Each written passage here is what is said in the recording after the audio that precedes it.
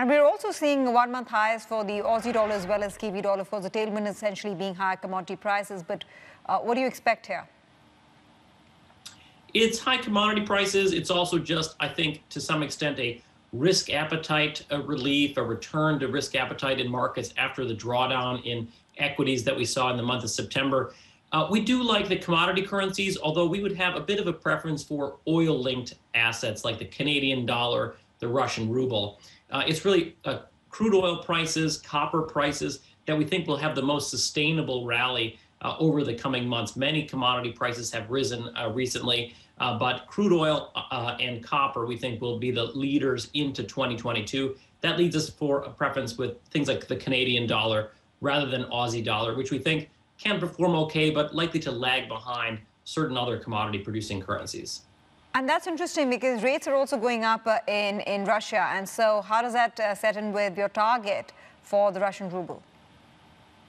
We think the ruble has plenty of room to continue to appreciate. The currency has plenty of carry, exposure to oil prices, limited exposure to uncertainty in the Chinese economy, a very healthy balance of payments picture. So the ruble is a favorite trade of ours. We've had a standing recommendation for some time.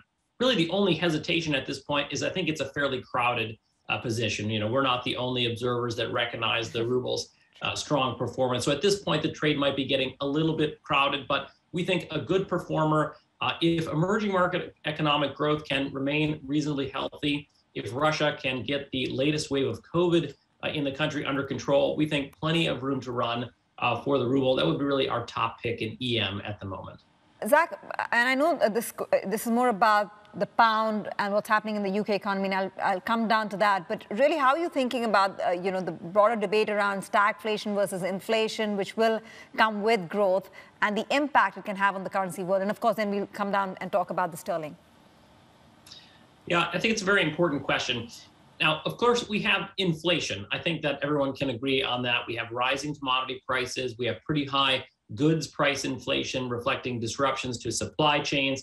We even have wage pressures, rent inflation in certain markets. So fairly broad inflationary pressures. I think the question is this a reflationary environment? And I would characterize that as something that would be benign for risky assets and reflecting good economic growth outcomes. Or is it something more nefarious where high inflation could be damaging to economies? We think it's much more the former scenario, and that maybe markets have underappreciated the extent to which improving global growth is causing some of these price pressures. You know, crude oil prices are up partly because travel and mobility are rising. International air travel is picking up again. And that reflects the fact that the medical situation in the world has improved over the last couple of months, particularly in countries in Southeast Asia, where we've seen a pretty big improvement in manufacturing activity over the last 6 weeks or so. So improving global economy, improving demand is one of the reasons that we're getting these upside pressures in prices. We don't really see a stagnating or declining global economic picture. So reflation correlations, what does that mean? That means bond yields can go higher, inflation expectations can go higher, but in a way that's more benign for risky assets. Equity prices can rally, credit can remain well supported, and maybe the dollar can be somewhat weak. The stagflationary correlations that we saw in the month of September will probably prove an aberration in our view.